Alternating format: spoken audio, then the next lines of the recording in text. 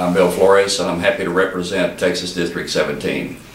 I'm sending this video to our friends back in Texas so that you'll understand what's been happening here in Washington, D.C. with all the conversations about continuing resolutions and budget cuts and things like that. But first of all, let me give you a little bit of background. First of all, please remember the Republicans in the House of Representatives only control one of three levers of government. We control the House of Representatives. Harry Reid and the Democrats control the Senate. President Obama, of course, is our president and sits in the White House and can veto the legislation that's passed by us in the House, by the Congress. As a result of that, we can't control everything that we'd like to do in this country. We are doing our best to get our country back on a path to prosperity. The next thing I want to talk about is the budget. Remember, in 2011, the 111th Congress passed no budget at all. In addition to that, they didn't pass any of their normal appropriations bills. And normally, a Congress would come in, the 112th Congress would come in, and we would work on the 2012 budget, and then we would work on 2012 appropriations. But we were left with a mess dumped in our lap from the 111th Congress that passed no budget and only passed a continuing resolution to fund the government through March of 2011. So it's with that backdrop that we're trying to go forward and put the country back on the right path. Also, there's one other thing I want to talk about in terms of 1995 versus 2011, because many people all over the country have said, shut the government down. Use this ultimate tool to be able to force the Senate and force the President to do what you want them to do. The problem is, this is not 1995. In 1995, the Congress had already passed several appropriations bills, including, most importantly, a defense appropriations bill, which meant that when the government shut down in 1995, when President Clinton and Congress got into a conflict, our military men and women still got paid. In 2011, the situation is much, much different.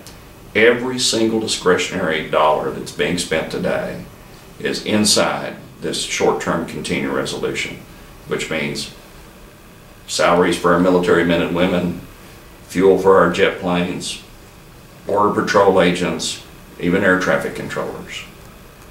Nobody would get paid except for President and the Congress under this government shutdown scenario. That is not acceptable. Again, please remember, this is not 1995. There's also a lot of misinformation out there today, and I want you to think about who you're hearing the information from. You've heard several talking heads, including some of my Republican colleagues in this Congress, that have gotten up and talked on TV about what they would and wouldn't do, or what they think Speaker Boehner should or should not have done.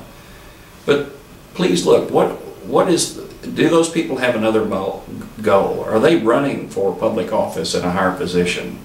Is there an ulterior objective?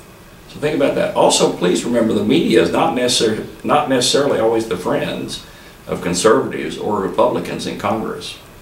And then the last thing is that the media always loves a good fight because it helps sell newspapers or sell more TV time.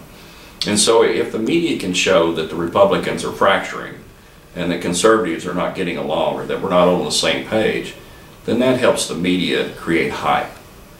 And that's the source of a lot of this misinformation. And I'm here to give you the facts tonight. First of all, here are the facts about the continuing resolution. Remember, we only control one lever. When John Boehner sat down with Harry Reid and with President Obama, he was only one of three people at the table. And there was no way that he was going to get everything he wanted. And I'm surprised he got what he did. But here's what we got. When we passed the continuing resolution today, we kept the government open and we paid our troops through the end of this fiscal year. Now, some people are really mad about the fact that it passed. But if you're in my shoes and you start getting calls from parents, men and women in Afghanistan, or from the spouse of a soldier in Iraq, and they're worried about their next paycheck, I'd urge you to think about how important is it to use your military men and women as a pawn. And that's what President Obama and Harry Reid decided to do. And that changed the calculus to a great extent in this fight. So even with that backdrop, we got $39 billion in cuts for the rest of this fiscal year, compressed over a 5-month period. So those are deep, meaningful cuts in discretionary spending versus the spending rate that we were spending in 2010. So we cut almost $40 billion, the single largest cut in discretionary spending, of non-defense discretionary spending since World War II. $40 billion cut over a period of 5 to 6 months in this fiscal year. The biggest single cut in discretionary spending. That's the facts. Now, the media has tried to portray, is it outlays versus appropriations, things like that. If we use a level measuring tape, which is what we've been trying to do, it's $39 billion. Now, if you want to measure it against something else, you can measure it against what the president initially asked for in his 2011 budget. He asked for $1.128 trillion to spend in fiscal 2011. What we're going to spend this year in discretionary spending is $78 billion less than the president's request. So you can look at it, we spent $78 billion less versus his request, or $39 billion less versus the way we were spending money in 2010. Either way, I think we did a good job for Americans. The other thing is, we set up a mechanism so that the Senate would have to vote up or down on Obamacare and voting to defund Planned Parenthood.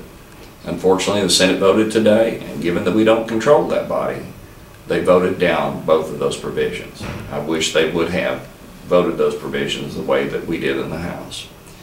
We did get one key thing in terms of values, ideological values, and that is that there's no federal funding for abortion in Washington, D.C. And so that's a win in my view. We're saving lives.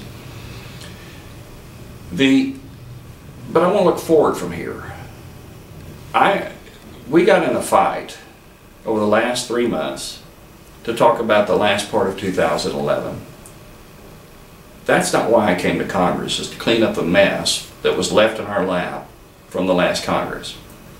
I came to Congress because I want all of our kids and grandkids to have the same opportunities that you and I had when we were growing up.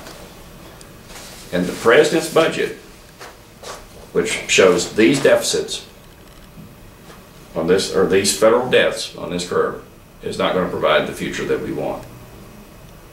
On the other hand, as I said, I don't want to talk about what we're doing for the next 5 months here. I want to talk about the next 70 years. And the Republicans on the House Budget Committee, and I'm happy to be a member of that, have come up with a new Republican budget. And in this new Republican budget, you can see that we stop the endless increases in debt, as you see on this green curve. And we begin to put the debt on a path toward being retired. Now, it takes longer than I'd like. It takes longer than you'd like. The problem is that Obama and the Democrats have gone out in the last few years with the federal credit card, and they've run up $6 trillion of federal debt. And it's going to take a while to pay that off. And that we have huge obligations for Social Security and Medicare and Medicaid that we're proposing to fix in this new budget. But it takes time to do that. I want to say we've got two choices to look forward to. I mean, people can be upset with me over the continuing resolution vote, but I came to Washington to create a difference for America over the next 70 years, not over the next 5 months. We've got two clear choices.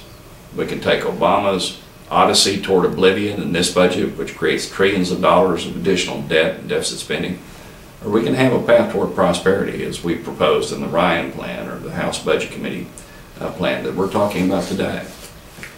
And I don't know about you, but the path that I want to go is the path to prosperity, because I ran to restore America's promise and prosperity and security for future generations. And that's what I intend to do. And last, before I close, like I said, I'd ask you to continue to pray for our country during these difficult times and for our military men and women who sacrifice daily to protect us. Thank you.